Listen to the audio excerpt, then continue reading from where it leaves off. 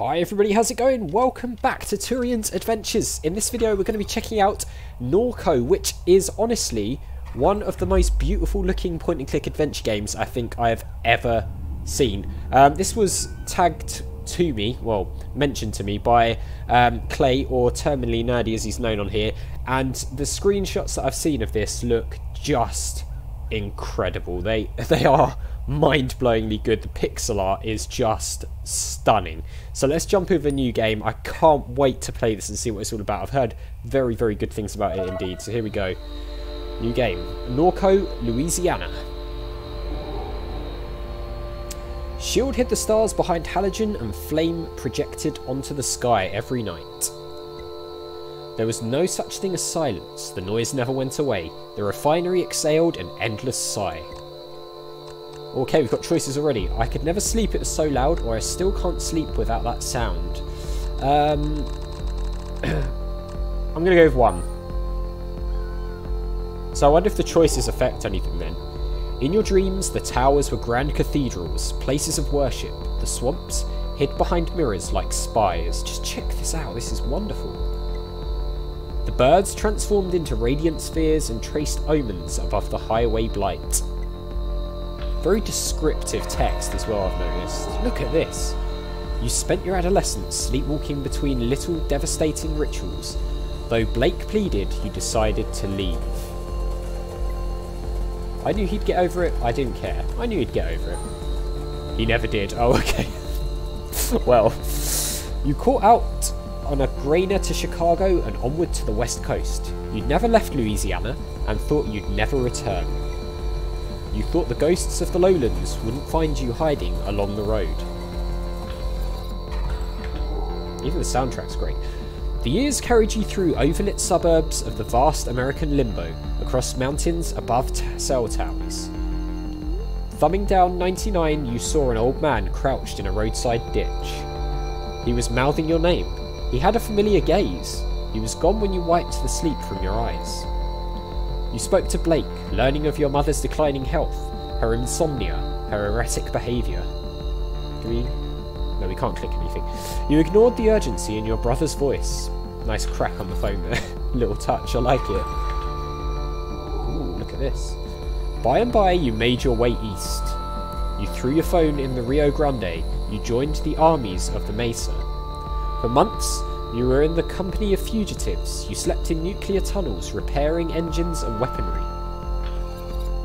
It's very, very atmospheric already, just from the text. Oh, look at this. The war was a meme that set Albuquerque on fire. You escaped while the foot soldiers of a pop-up junta bloodied the parched land, while hiding in the berth of a freightliner. I prayed, I slept, I forget. I slept. You slept easily as the truck shuttled through the plains. You called home from a landline in a motel somewhere beyond Texas. You knew by the tenor of Blake's hello that your mother was already dead. You hung up, shouldered your bag, returned to the highway. 5 years had passed. The ghosts were calling you back home. Ah, so it looks like we're going back then. Act 1. Lowland Ghosts. Wow, that was quite some intro, wasn't it? Really set the scene for the game. And here we go. You awake from a delirious dream to find yourself in your childhood bedroom. Home added to map, okay. Wow.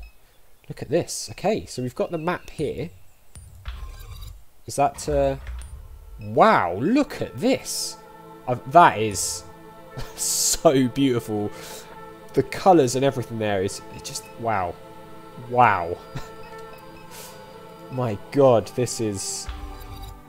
Like I said, look at this. It's brilliant. Front yard. 3 times this house is flooded. First floor, the second floor, the third floor. The first flood... Oh, sorry, flood. The first flood is a shadow of a memory. Placing your feet down on drenched carpet. Your mum and grandpa ripping out sheetrock. Sitting in a small RV in the backyard, setting dolls on a cluttered little table. Right, the second flood. You were 14. I think we might have skipped some stuff in the bedroom. I didn't realise it was going to actually take me out of the house. I thought it was going to let me look at the map, but it's okay. The pumping station failed during a heavy rain. You were in class watching the clouds move upriver. You got a text message from your mum. Stay in Destrehan? I'll come get you. For 2 weeks, you, Blake, and your mum shared a hotel room. She spent all her days gutting the house. In the evenings, you would sometimes help. The third flood. Another pump failure. Your mum hired contractors with the insurance money. She said she was getting too old for it. You were bitter. You blamed her for not selling the house sooner. You stayed with friends in New Orleans. Fourth flood. The fourth flood will follow a slow hurricane, and it will be a calamity. It will leave the entire region submerged as critical levees breach. There will be a massive blackout that lasts weeks. Much of the sewerage infrastructure will be damaged beyond repair. The embattled federal government will do nothing to assist. It will bankrupt the region. Small militant enclaves will form along the high ground of the Mississippi River. They will learn the craft of piracy and hijack commercial shipping vessels.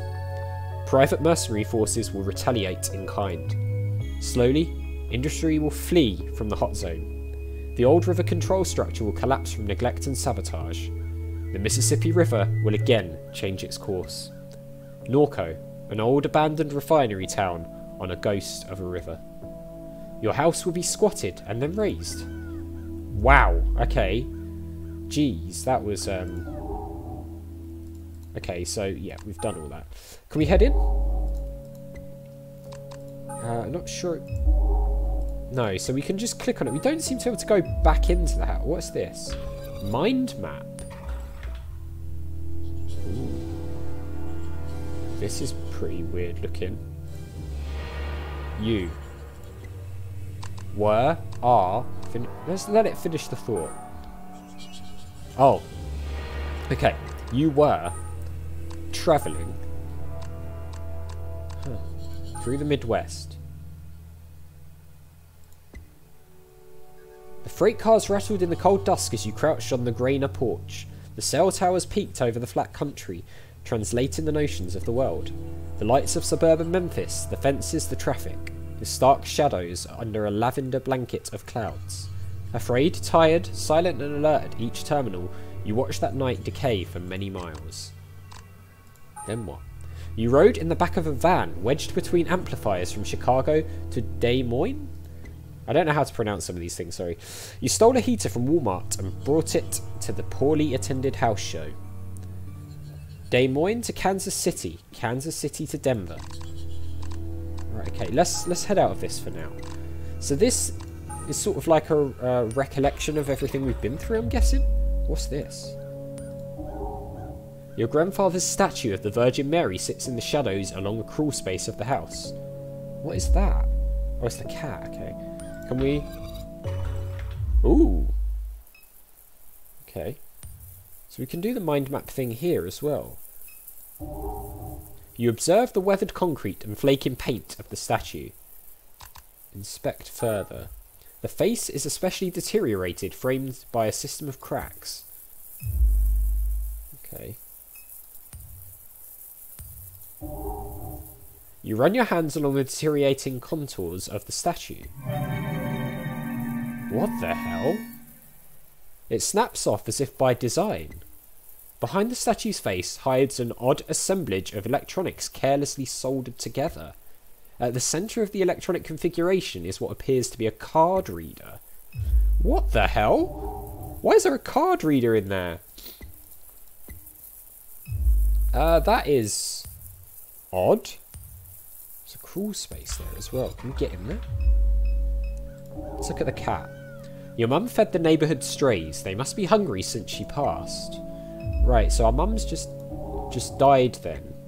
Okay, so we can't go back into the house, weirdly.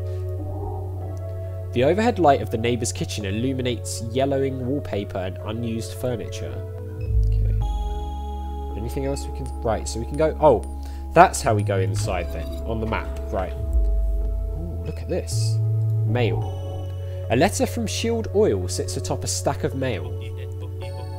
Dear neighbour, please be advised. There will be elevated flaring at the site of our number 5 stack near Good Hope on the evening of Thursday, March 19th. This will pose no health risk to residents. If you have any questions or concerns, please contact the Shield Norco Office of Community Engagement. Okay, yeah, so that just reads that again. Right, a family photo album. Let's have a look. Yellowing pages of disposable photographs. Your grandfather, serious, sober, never happy nor sad. Your mum, staring at Blake through the obscure lighting. He's dressed as a vampire, tugging at someone's waist, pleated khaki shorts. Duck, others you don't recognise, a barbecue on the lake. He's young, late 30s, pointing playfully at the camera. Turn the page and there's Blue, your father, though you've never thought of him that way. His skin stained by the sun, a canister of dip shoved into his front pocket, his easy smile, his knowing eyes. You set the book aside. Okay. Anything on the TV? An old defective flat screen that your mum never bothered to bring to the curb. Okay, so it's broken.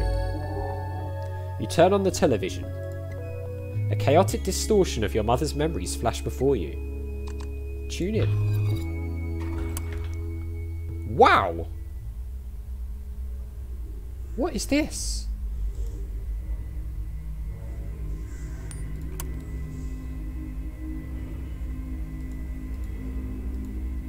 Ooh, what was that? There was someone down there.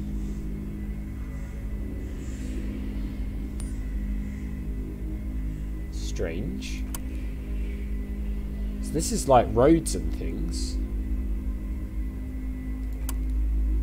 The music suddenly got very eerie as well, I've noticed. We don't seem to be able to click on any of these things. It's pretty cool though, isn't it? Huh. That was weird, to say the least. Let's look at this photograph. A photo of your mum holding Blake as a baby on a beach in Pensacola, Florida. It's winter. You stand beside them, bundled up and laughing as a gust of wind rakes the beach. The sky is bone white. Okay, window unit. The heat of late spring is a few weeks away and the mildewed air of the window unit will soon fill the room. Okay. Couch. Memories of sleepless twilights, the dull refinery hum in the red halogen half-darkness. Your mum sitting here staring through the window. There was a tension in her demeanour on those nights, as if you were interrupting some urgent and obligatory task. You'd continue to the kitchen with no words exchanged. But those nights were rare.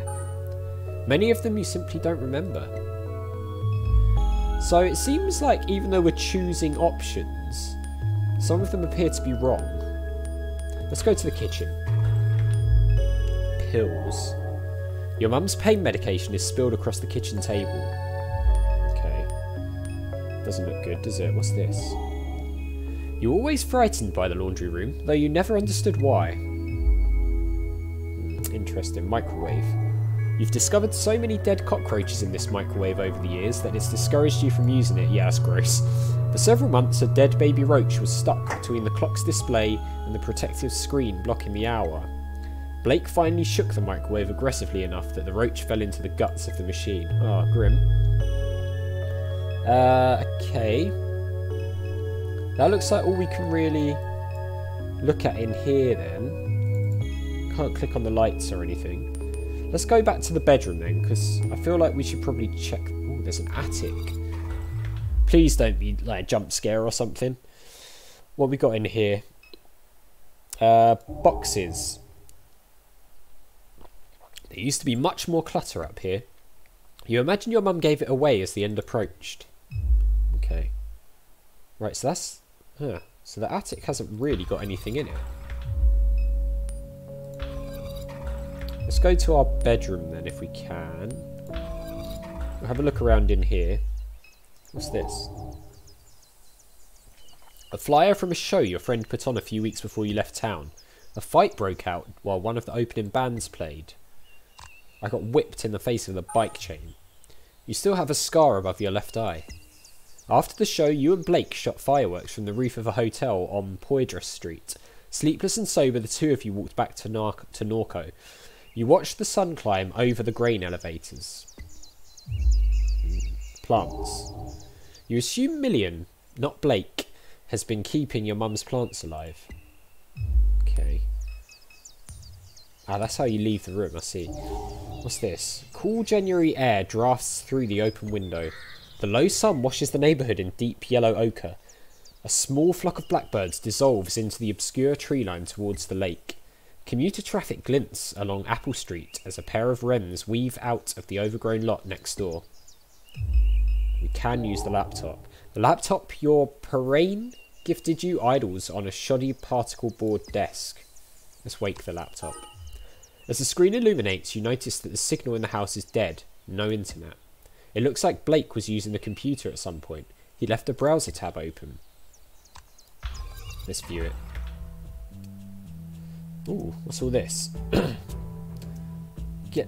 Oh, wow. Okay, there's lots of things here.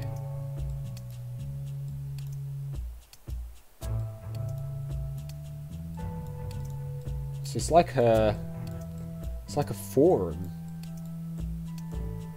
It's weird stuff in the swamps. Okay.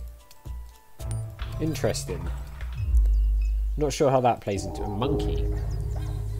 Monkey. Your stuffed monkey and longtime best friend slouches on the desk. Your grandfather gave you Monkey when you were 3 years old. You conversed with him often. As you grew older, he became a reflection of your neurosis and guilt. He chastised you for becoming distant, for not showing him enough attention. Apologise to Monkey for leaving him behind, maybe? 5 years. That's a long time, Kay. But your apology has remedied him of his worst fear, that you wouldn't speak to him at all. His hostile expression melts from his face. Your conscience compels you to take the doll along. Let's do that. Monkey joins the party. Okay, we have a party now. That's interesting. Monkey stares at you. You stare at Monkey. He stares with more intensity until his gaze passes through you. You become invisible to him. Okay. That's weird. Fair enough. Oh. I see. That's how you... Yeah, so you can put a CRT filter on it as well, which is pretty cool. Right, so let's head back outside then, I guess. To the front yard. So we can go to the crawl space or the backyard or the street. Let's go to the crawl space, I guess. Oh, that's the crawl space, okay. Let's go to the backyard then.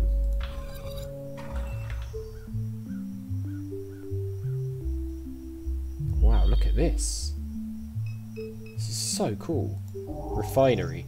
The towers of the refinery wink in a subtle and familiar rhythm. This landscape was the jungle gym of your youth. You snuck through culverts and broken fences to explore the boulevards of machines that hid beyond. You could feel the heat of the flare stacks raging 70 feet above you as you darted between monoliths. You discovered entire graveyards within the borders of the facility, a lasting reminder of the communities that once existed there. There were less drones guarding the perimeter in those days.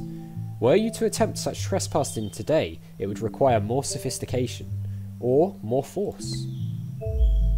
Okay. What's that?